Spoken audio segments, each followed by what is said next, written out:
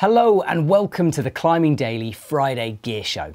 Now here at the EpicTV office, we're lucky enough to get sent a bunch of gear that we can test and use, and some of it goes into my climbing arsenal, so I get to use it more extensively over a longer period of time.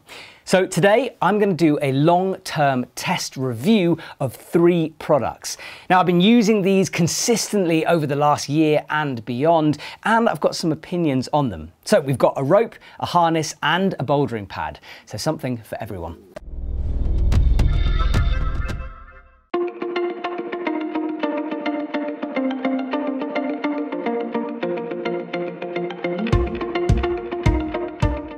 We're going to start off with the bouldering pad, and this is the Snap Stamina pad. Now, I'd say this is a mid-range pad, both in terms of size and price. It costs €189 on the EpicTV shop, which is kind of in the middle between super expensive and very, very cheap. Now the size of this for me is kind of perfect for a one do-it-all pad. So whenever I'm going on a trip, let's say Font or Magic Wood or anywhere bouldering really, this would be the main one that I take. If I need a second pad, I tend to sort of complement it with something like the Camp Domino, the mini one, the mini domino, just because this is a nice medium size and sometimes you want a smaller one just to fill in those little holes. I love the styling of the Snap pads. There's something about that two-tone colour and the slightly matte look of the colour itself that I personally think is really classy, and it's nice and durable. And talking about durability, the outside is absolutely bomber. It's made with polyester TPU stuff and it's 100% recycled. So if you're an eco warrior or you just care about the environment, this is a good pad to go for.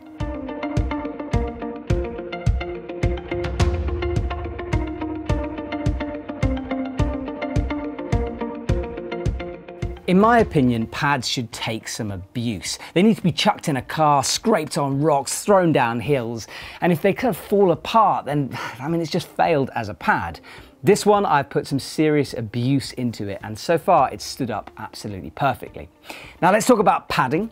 To start with, there's 15mm of EVA foam. Now, that is a harder foam layer that absorbs the initial impact. Underneath that, there's 10 centimeters, not millimeters, centimeters this time, of polyurethane foam, which absorbs the impact. Now, pad impact-wise, I can't fault this thing. I've taken some big falls on it and it feels nice and cushioned. It's almost similar to one of those Snap air pads that has a sort of built-in air pad system within it, but this is foam and it feels great for me. No issues in terms of that. Let's talk about the fastening system. It closes using this Velcro tabs. Now, I've had a few different opinions come at me on this pad. I've got a mate of mine who absolutely hates it, just finds it sort of fiddly the way you have to feed it through, prefers one of those hook metal systems. Personally, I haven't found a problem with it, to be honest. I think it's quick, it's easy, the Velcro is very, very sticky, and you can shove loads of things in this pad without that Velcro coming undone. So for me, it does its job pretty damn well. So let's talk about how this pad folds. Now, generally, pads fall into 2 folding categories. There's a style that folds with a little fold, literally in it, so a line, a crease going down the middle of it. And that's often supported underneath, so when you land on that fold, it doesn't just collapse down.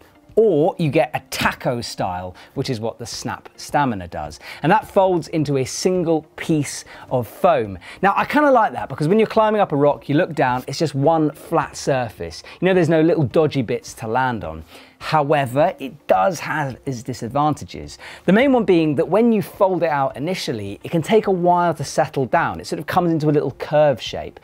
Now, that's in no way a problem if you're working a project, but it is a little bit irritating if you're moving between boulders.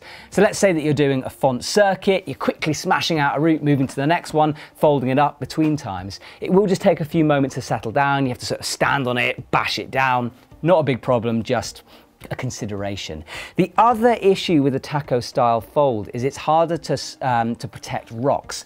So you know when you've got like a sticky bit of rock and you have one with a fold, you can put it over the top and then down the edge.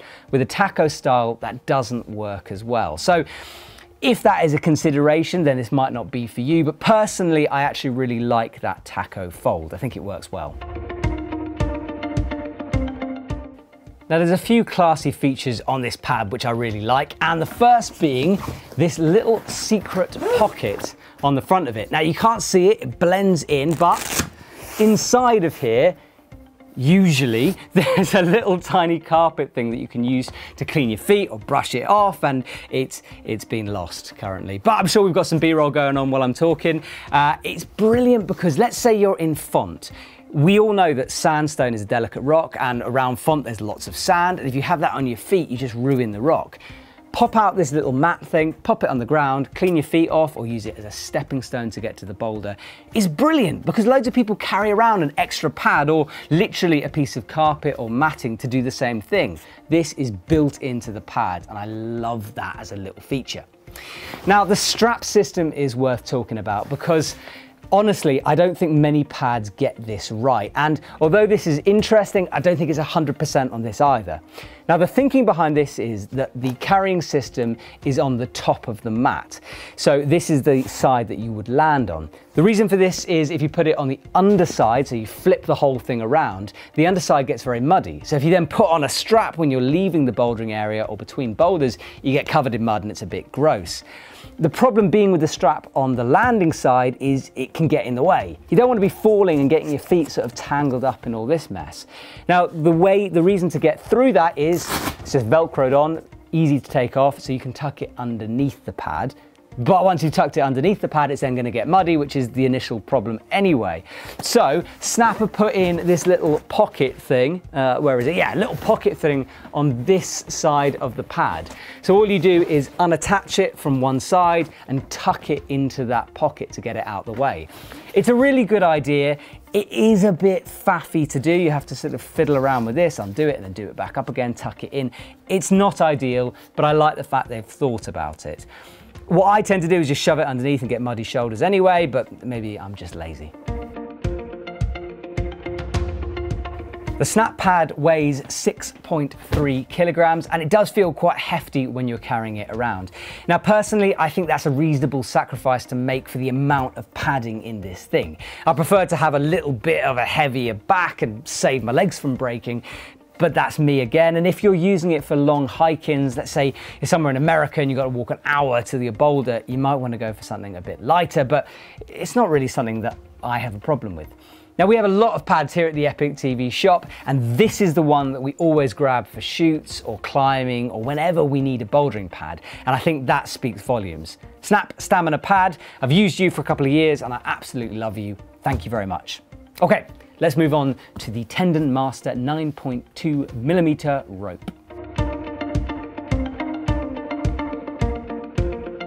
Now, I've discussed this before, but personally, I think buying a rope is one of the least exciting things you can do. I just want my rope to work really well for a long period of time and not get damaged. And this Tendon rope has ticked every one of those boxes. I've been a big Tendon fan for a while. I've used their half ropes, but this was the first single rope that I used from Tendon. I think it's pretty reasonably priced. It's 149 euros on the EpicTV shop for the 60-meter version, and that's great considering the amount of features that this rope has. We also sell it at 60, 70 and 80 meters with a slight price increase because of the extra length of the rope. Now, this is 9.2 millimeters thick, and I think that's a real sweet spot for climbing ropes. It's thin enough to still be lightweight, so if you're working right at your limit or you're red pointing something, it doesn't feel clunky or heavy or hard to handle, but it's not too thick. I think when you start getting up to like 9.9 or 10 millimeter ropes, sure, it's got the durability, but it just feels clunky and horrible and heavy, and 9.2 is good for me. Also, those really thin ropes, when you start to get into the 8s for a single rope, slightly freak me out, but that could just be me. It's got Tendon's complete shield built into the rope. Now, Tendon use nanotechnology to coat tiny particles of Teflon to the sheath and the core, and that makes it virtually impregnable for rain or dust or anything that might get into your rope and rot it and damage it. And I have got this thing wet. It's been rained on, it's been on a soggy beach.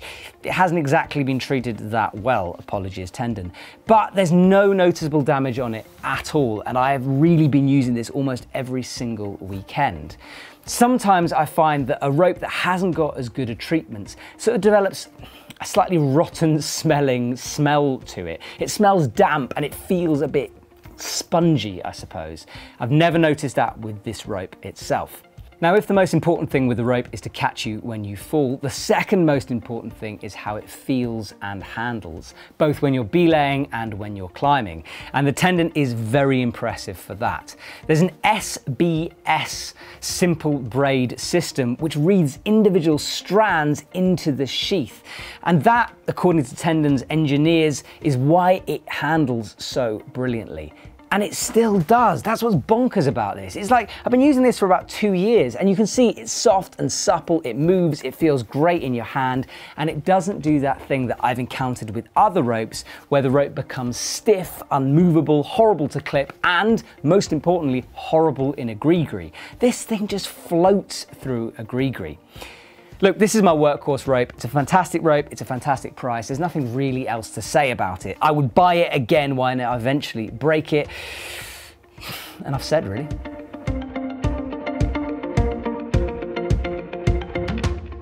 And finally, in our long-term test, let's talk about the BL Ghost harness. Now, I know I've been chatting about this a lot. It constantly comes up as one of my favorite bit of kit. But the reason I want to talk about it again is 2 reasons. First of all, it's almost been exactly to a day, a year since I first put it on. And secondly, I've been abusing this thing. Because honestly, it's meant to be a fast and light harness. So think red points on your projects or think alpine climbing. However, me being me, I lost my main harness, which was a Black Diamond Momentum, I think. And because I lost my main harness, I've had to use this thing for literally everything. And although it's not designed for literally everything, it means that I've managed to put it through the test thoroughly.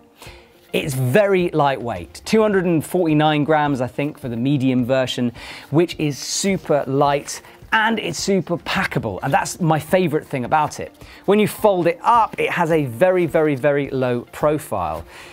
And I always used to think that fast and light harnesses were a bit of a gimmick. However, having used it, the pack size does make a difference, especially if you're packing for alpine missions. The other day, went up to the Grand Jurass, this just fitted into my bag so small I barely noticed it. And the lightweight feel does feel good when you're sport climbing at your limit. With other harnesses, there's just a bit more padding, a bit more clunk, whereas the Ghost just feels, as the name suggests, like a ghost. It's hardly there. Now, as I said, this is meant to be that sport climbing, fast and light, but I've been using it for trad, big routes, multi-pitches, skiing, just pretty much everything I can throw at it. There are some disadvantages for that. The gear loops, they're okay. The front one is nice and big and plastic and solid, that works well. The back one is deliberately designed to be floppy and minimal. It works if you're racking quick draws on the front. It doesn't work so well if you've got a big old trad rack on, but I kind of knew that, it's not what it's designed for, but if you're trying to buy just one harness that does it all, that might be a problem for you. I thought that the lack of adjustment on the leg loops would be a problem, and that's because I want to use this for ski touring or alpine climbing, and it's sometimes useful to have that adjustability so you can totally take it off and then put it back on and not snag it on your crampons or ski boots. However, I haven't had a problem with it. I fitted this over ski trousers, it fits nicely, and there's enough stretch in the whole thing with this little bit of elasticated material here that means it can slide on very, very nicely. Now, sizing wise, I do find this a little bit strange. This is the medium, and I'm literally right at the limit of how much I can adjust it. I have to adjust it all the way to the very, very edge. Now, you might think, well, Matt, just get a small then if you need to adjust it that much. However, the small means the leg loops become too tight for me. So I had to go for the medium so the leg loops would fit and it wouldn't look all weird on me. It's right at the limit for me personally, and I think if you have a little bit of a bigger waist, it's not going to be a problem. It might be worth trying it on before you buy though, just if that's going to be a problem. We need to talk about wear and tear because on this belay loop, you can see the material has started to fray away a little bit. Now this is nothing structural, it's just where the knitting kind of comes together, and you could very easily cut it off and there's nothing structural that will be a problem with that. But it is a little bit disappointing. I've used it for a year, as I said, I've used it a lot for a year, but that kind of wear and tear, especially on the belay loop or down where your belay loop is, isn't really what you want to see. Not a structural issue, but something to consider for this long-term style. The other thing, and this is going to sound weird, is it tangles up a lot. And that's to do with the fact that you've got this tiny bit of almost string elasticity attaching the leg loops to the harness because of this Dyneema system that kind of twist up.